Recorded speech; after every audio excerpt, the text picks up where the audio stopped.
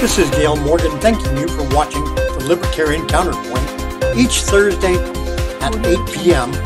Channel 17 on Comcast, on YouTube, and on Facebook. Thank you for joining us. We've got John Cameron in the middle and Richard Field down on the other end. Here in California, our most senior assembly member was elected Speaker of the House yet again, but by a decreasing margin. What's your opinion on that, Richard? Well, it's interesting. She was able to be elected Speaker with the support of Alexandria Ocasio-Cortez and the rest of the squad, or at least members of the squad, in spite of the squad making loud noises about how she wasn't progressive enough and they were going to vote against her, etc. When push comes to shove and committee assignments and so forth are hanging in the balance, they all fall in line and they all support the power. And that's exactly what's happening. It's interesting the way the whole thing is shaking out in Congress. Justin Amash was one of his biggest complaints about Congress is the fact that it's not a democratic institution anymore.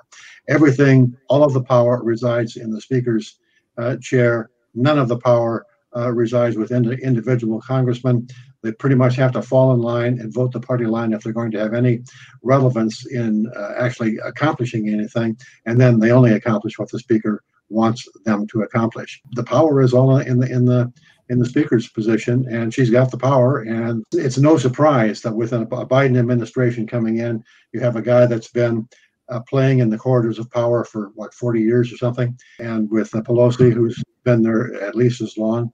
That power is all that matters: keeping power, maintaining power, and using that power to continue to retain power and not much else. I had a question, and I should know this from my civics class years ago, but it's been so long I forgot. So when Biden is medically transitioned out, what's her name is impeached for all of her previous crimes catching up to her, who then becomes president? The Speaker of the House. Ah, okay. So now the plot thins. Well, as much as I would hope that Kamala Harris would be impeached for her many ethical lapses, let us say, I don't think it's going to happen. I don't think it's going to happen. They're not ethical lapses, and I agree with you. It probably won't happen, but they're not ethical lapses. There are things that if you or I did them, we would have gone to prison. They are actual crimes. Withholding exculpatory evidence in a capital crime is a crime. It's a crime that should be punishable by her being in jail. But anyway, well, on to the next story. This reminds me of the Star Trek episode where there was two aliens on and they despised each other. And Kirk said, well, why do you despise each other? You're exactly the same. And the one alien said, no, half of their face was black and half of their face was white. So I'm black on the left and white on the right, and he's black on the opposite right. And yeah, the opposite thing. And we're completely different. And I'm thinking, the difference between the Republicans and the Blamocrats is anymore. I mean, other than people, Amash and a few outstanding notable exceptions, they're the same. It's power, it's spending, it's more government, it's bigger government, it's remaining in power when it comes down to it. It's remaining in power. Yeah, well, I've got a couple. From this perspective of if you don't get anything done, if you only play with the powers that be, but the problem is if you're only accomplishing what the powers that be want, you're not getting anything done anyway. So it's it's a weak argument for me that this notion that if you don't play along, you don't get anything done because you're not getting anything done by playing along. No, I'm sorry, James. So it's just to me it seems kind of strange, and this notion that Kamala Harris being prosecuted, it's not going to happen. They don't prosecute agents of the government. It doesn't happen. We'll move on to our next story. The NSA surveillance exposed by Snowden was ruled unlawful and unconstitutional, but yet Snowden's the only one being prosecuted. We have hundreds, if not thousands, of people in the government who have been operating an illegal and unconstitutional program, and yet the only person being prosecuted is the guy who exposed it. And add to that, not only are they operating illegal and unconstitutional surveillance on citizens of the United States, but in order to be allowed, quote unquote, allowed to do this, they actually lied repeatedly about what they were doing to receive permission to do something else. It's on and on and on. And I absolutely agree with you. I think Assange and Snowden, well, Assange isn't going to be extradited because he's too ill. according to a UK judge. And I think Snowden should get whatever the highest medal. Is he a former? He's a former military guy, right? Isn't he? I'm not sure if he was military, but he worked a contractor. military intelligence contractor. I think he worked. I thought he was a veteran. I'll have to look that up later, because if he's a veteran, you could call him back to active duty and give him the Medal of Honor. But since he's not, I don't know. So I agree with you. I don't think you have to be a veteran to get the Medal of Honor. I'm not sure. Well, no, you have to be actually. You can get some medal. Rush Limbaugh got a medal. But they're like made up medals, like the Nobel Medal Prize of Freedom or something. It doesn't. The symbolism is actually in that case more important than the actual medal itself. The fact that he should be rewarded instead of punished for exposing a massive government program that's a violation of all our constitutional rights. He's the only one being prosecuted. Don't we have laws? It's insane. I didn't realize that the judge's rationale on not extraditing Assange was his poor health. That's disappointing. I would have hoped that the judge would have said there's nothing to extradite him on other than practicing freedom of the press. And I that's the headline I read, and I read it on one of the lamestream press websites, so it could be wrong. There are laws to protect whistleblowers in private industry. Why aren't there laws to protect whistleblowers in public service? And I think there are laws. There are, but they're ignored. Yeah. Well, the government gets to decide what's protecting a whistleblower and who's a whistleblower. When the villain gets to make the decisions, it's going to go in their favor. When Hillary was, guilty of operating a private server that had intelligence data on it. Not that we should be involved in having agents in foreign countries that are doing nefarious acts. That server if you or I would have had official secrets on a private email thing, we would have gone to prison. Why didn't she go? But anyway, on and on and on, which is why we need to get rid of qualified immunity, and why we need to hold people in public office to even higher standard than you or I, private citizens. And the result of that would be that no one would be in public office, or very few people, and we'd all be better off. Well, the people who would be in public office would not be people who are there simply for the power and ego gratification. There would be people who actually went to Congress for a term or two to repeal laws, which is really what needs to be done, so that they can go back home and live in a freer society. Well, I think, despite all the horrors and everything, that people, more and more and more people are getting absolutely fed up with the inconsistent, and I think we have another topic coming up that we'll talk about that, so I'll hold it until then. All right, so talking about people getting fed up, the United States was essentially alone in the world in keeping our schools closed, and we're the only country that I know of that now still has their schools closed. And so as a result, there's lots of people are looking outside of public education, and they've now noticed that, public schools may not be the best way to educate their kids. And so imagine that. Yeah, it's interesting. In the private sector, a monopoly almost always fails eventually.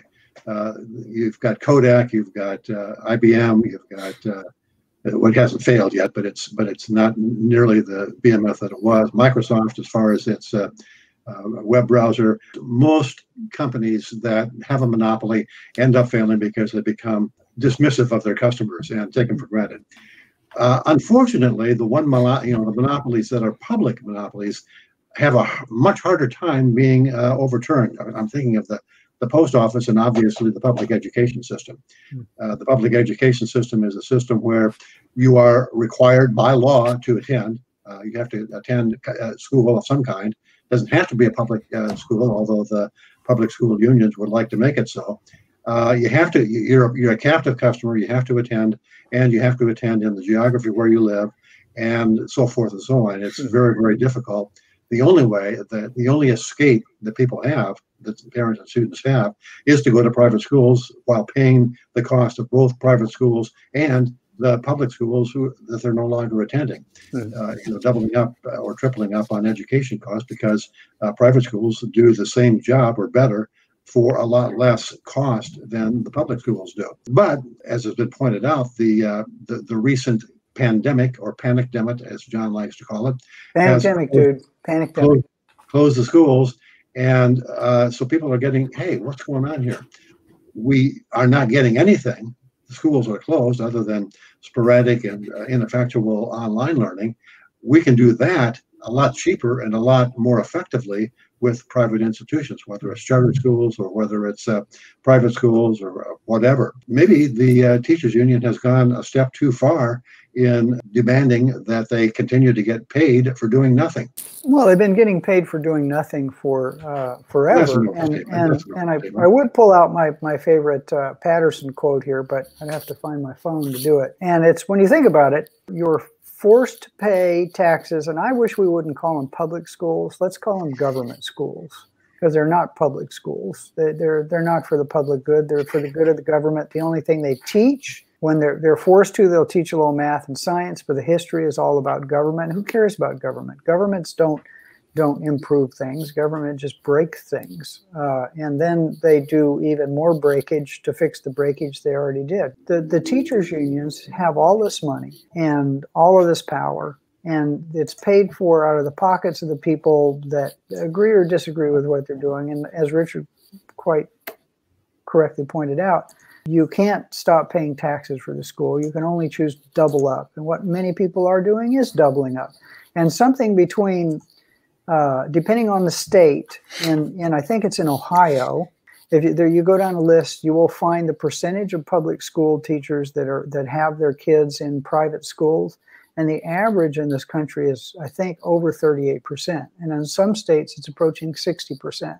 So even the government school teachers know that they're providing a crap product. If it wasn't patently illegal and immoral, you could solve it all very quickly by just forcing the parents who are government school teachers to have their kids go to the same freaking school that they teach in, or else they don't have a job.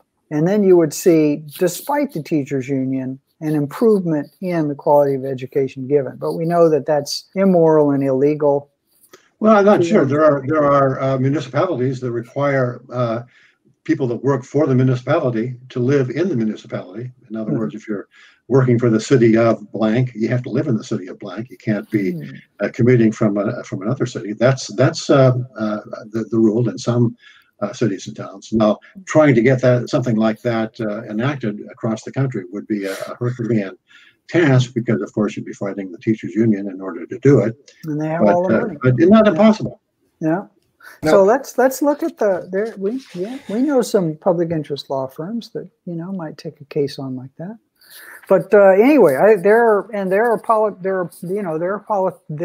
political donors in the state of California who a few years ago, and some big donors, who made a decision that they would support Democratic candidates because they knew supporting Republican candidates in the areas that were gerrymandered or were Libertarian commanders was a lost cause, but they would only support Democratic candidates or any candidate who would agree to fight the teachers union.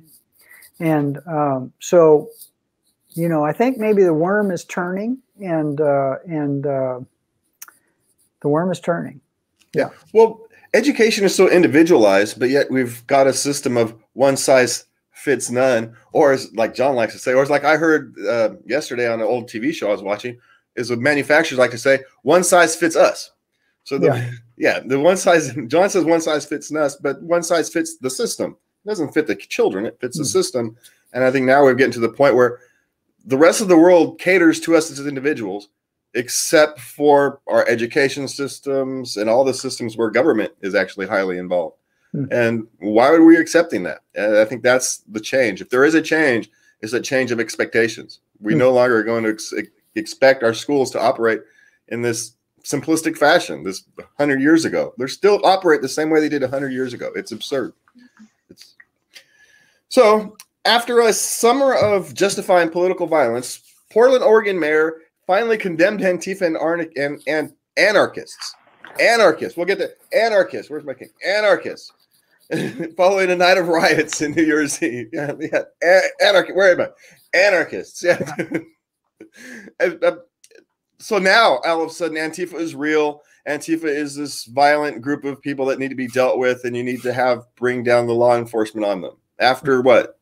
6 months of allowing them to ruin his city. Yeah, almost nightly rioting, looting, burning, and all the rest of that. Well, the reason he's coming out against him now is because you don't want to have any of this bad stuff on the news with a Democratic president in office, because, you know, that's going to ruin the propaganda rules. I mean, you know, you can't have bad stuff going on while the good guys are in office. You know, all of this violence and everything was completely justified while the Twitter man was in office. But now the good guys are going to be in office, so we got to have the stuff stop, man. You got to stop. You're going to rock the boat. Yeah, my opinion. Anyway, what the hell? Yeah, well, the timing is strange. What do you think, Richard? Oh yeah, yeah. I mean, obviously it's post-election, pre-election, as far as the timing is concerned. But the mayor of Portland has never been favorably looked upon by the leftist elements in Portland. In any case, I mean, even before he started cracking down, he was there were protests in front of his house, and he was considered one of the bad guys by the radical fringe. I think that you have to understand that the protests of this summer were along two lines. One line of protest were people who were righteously, and I mean rightfully, indignant about the police killings of blacks across the country. And the other line of protesters were people who were saying, hey, an opportunity to raise holy hell and create, destroy society so that we can take over in the ashes, in the aftermath. And the ones that are making the most noise in Portland, protesting after the Democrats won, are obviously in the latter camp. They're more interested in taking over everything and bringing on a full communist regime, or whatever you want to call it, as opposed to a left liberal, which is what Biden represents. Yeah, well, there was clearly a difference. There was always a difference between Antifa and everybody else, regardless of what it was. Antifa was always a vastly different thing. But how many times you have to heard, well, they've got anti-fascists in their name, so they have to be okay. Well, no, you don't. Oh, that's what it means. I was trying to figure out what it meant. It's just because I thought they were anti-gay. I don't. I don't get it. You can put anti in anything. You can call yourself whatever you want. It doesn't mean anything. As your actions speak louder than words. But to me, it kind of, without wanting to exaggerate, it brings back shadows of back in Germany when the brown shirts, after the Nazis got into power, they were done with the brown shirts, the Night of Knives. Now you were useful to us then, and now you're not. So goodbye. And now you kick to the curb. I think if you want to, well, yeah, and the whole confusion about fascist versus communist is a big part of the political philosophy problem in this country. Fascists and communists are essentially the same. The only difference is under a fascist regime, the government controls everything, but property is nominally owned by large corporations. In the communist system, the government runs everything and actually owns those corporations as well as runs them. So as far as the person on the street, you're dealing with a fascist monopoly or a communist monopoly. Big deal, no difference. Well, and it really is no difference because it ends up being the same people running them, whether it's whether it's communist or fascist. So it really doesn't. And Mussolini was, Mussolini, so-called fascist, was a socialist in his youth. Hitler was a national socialist. They understood that it's all rhetoric and that the only objective was total control. And it's very similar to the politicians today. It's a little bit more watered down, but the only objective of Nancy Pelosi and Joe Biden and Donald Trump and the rest is they're interested in gaining and retaining and maintaining power forever. Yeah, and that violence, or not violence, the graffiti, shall we say, and intimidation and harassment actually hit Pelosi and McConnell's house. Apparently she tagged and slightly vandalized, after the course of the summer, we'll call it slightly vandalized, Pelosi's and if you want to see real vandalism, go to Portland. Yeah, it's now all this kind of stuff is wrong. Harassment and political vandalism, and it's wrong. You don't engage in it, but you know, what you reap what you sow at some point, don't you? Well, it's a violation of the, you know, it's a perfect example of the slogan, the ends justify the means, which is a favorite of communists. They, you know, have to, you know, in order to make an omelet, you got to break some eggs. It's a favorite saying of Lenin. And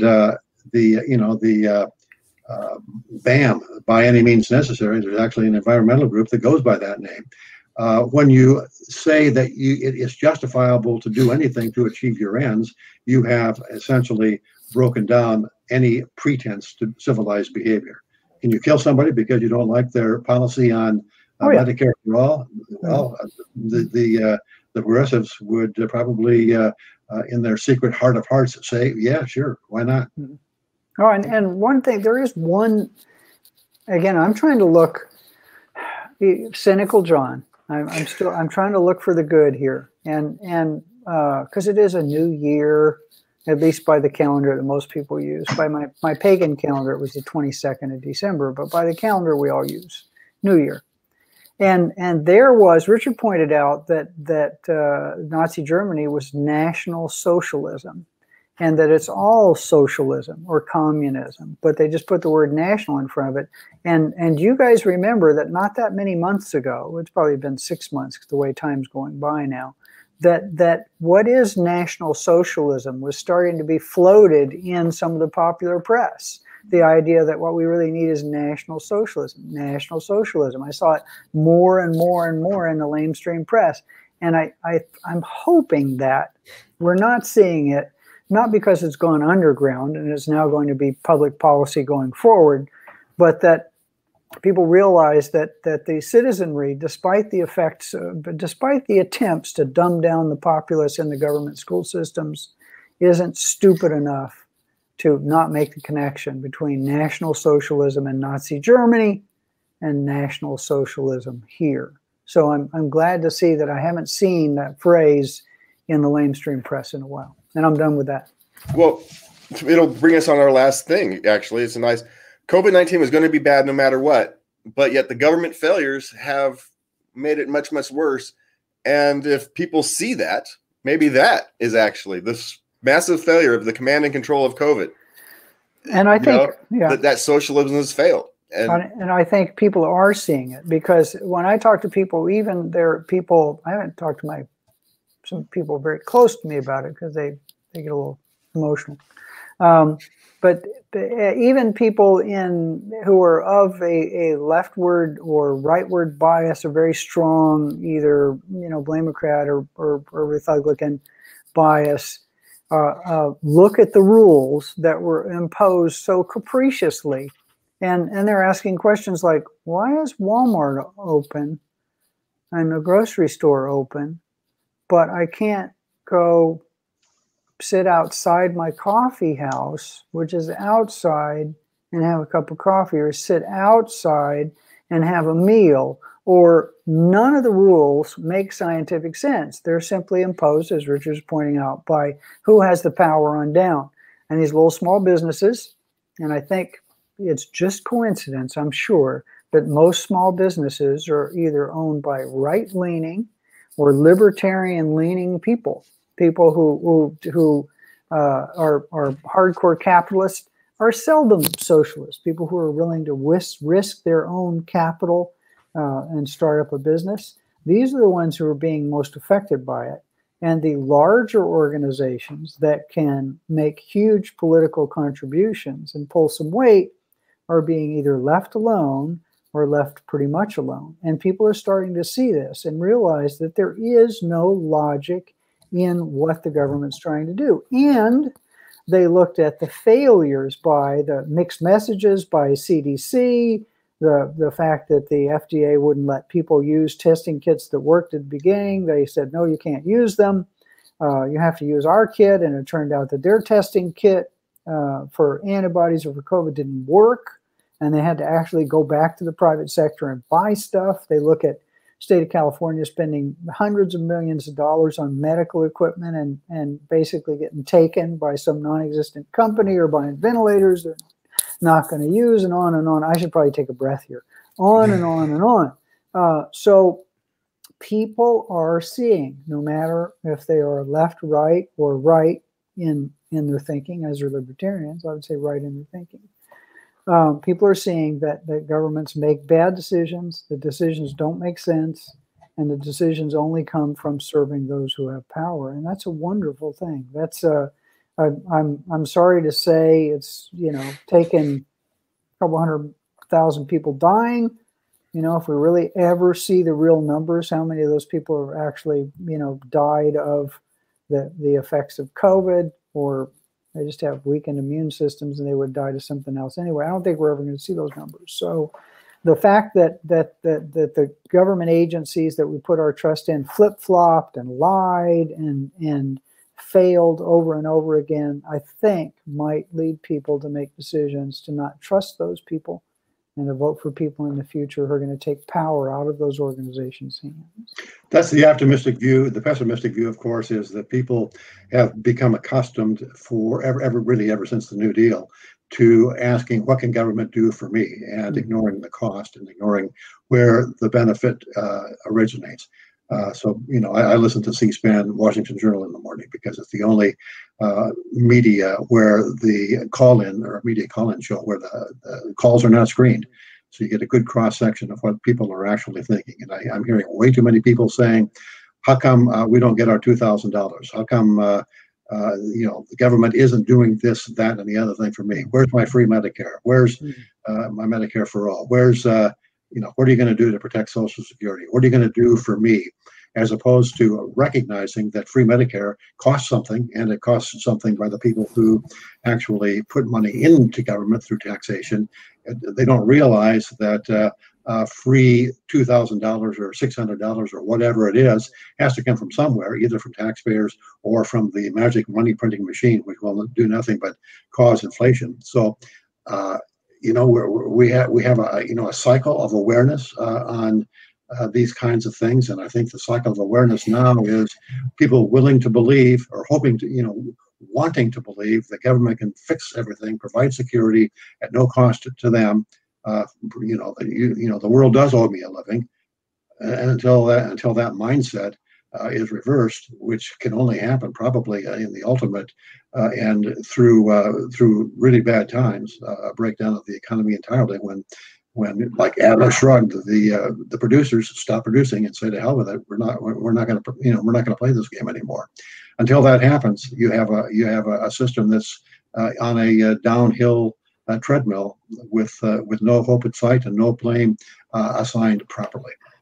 Well, with that depressing note, we are out of time. And from my perspective, we're watching Animal Farm play out in real time, in real life.